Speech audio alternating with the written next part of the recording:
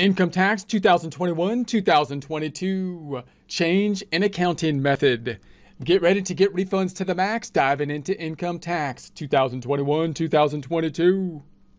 Most of this information can be found in Publication 334, Tax Guide for Small Business Tax Year 2021, looking at the income tax formula, line 1, which would be supported by another schedule, basically an income statement, income and expenses. The expenses basically being deduction, the net then flowing in to line 1 of the income tax formula, as well as page 1 of the Form 1040, the tax return. We have the Schedule C, which would flow in then to the Schedule 1, the Schedule 1 flowing in then to the first page of the 1040, line number 8. This is the Schedule C, the profit and loss for a business, basically an income statement. We're looking now at a change in accounting method. So in prior presentations, we talked about a cash method, an accrual method, a combination method. Now we're thinking about, what if I need to change the method? What if I marked off the wrong thing? What if I changed my process of accounting in the future? Am I locked into whatever method I put on that first tax return? Because we saw that was important.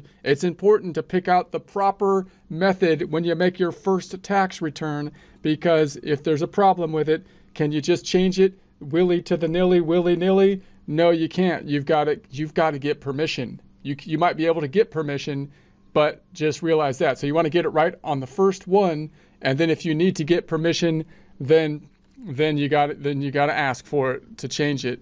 So changing an accounting method. Once you have set up your accounting method, you must generally get IRS approval before you can change the accounting method, change to another accounting method. A change in accounting method includes a change in 1.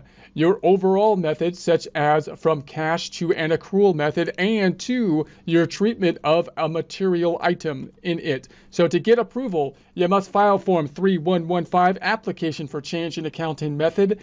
You can get IRS approval to change an accounting method under either the automatic change procedures or the advanced consent request procedure. You may have to pay a user fee.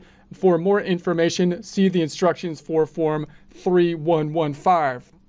So if you pay them enough money and, ask nicely, and there might be a fee to it. You've got the schedule that you got to basically have here. Note that under certain circumstances, you would think they would be more likely to accept the change. So for example, if you're moving from a cash method to an accrual method, possibly because you have inventory or something like that, you would think the IRS would approve with that kind of change, because typically that lines up with the thought process of people with inventory and that change. If you're moving from an accrual method and you have inventory to a cash method or something like that, that might be a little bit more difficult of an argument to make as to the rationale from an IRS perspective. So automatic change procedure. Certain taxpayers can presume to have IRS approval to change their method of accounting. So you could just, I presume that I have the IRS approval. So these would be methods that would be more kind of like automatic type of things, where the IRS,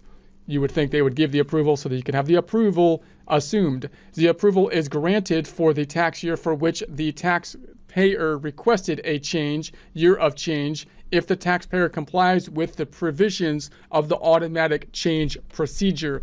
No user fee is required for an application filed under an automatic change procedure, generally covered in Revenue Procedure 2015-13. So you can look that up on the IRS website, 2015-15 IRB 419, which is available at, you got the IRS website here if you want to check that out. You could possibly just go to the IRS website and type it in there too, but you got this extension you could take a look at. Generally, you must use Form 3115 to request an automatic change. For more information, you can see instructions for Form 3115. So if you're going through this process, good luck, God bless, hope it goes well. Take a look at the instructions at Form 3115, and they can find that on the IRS website, hopefully guiding you to success.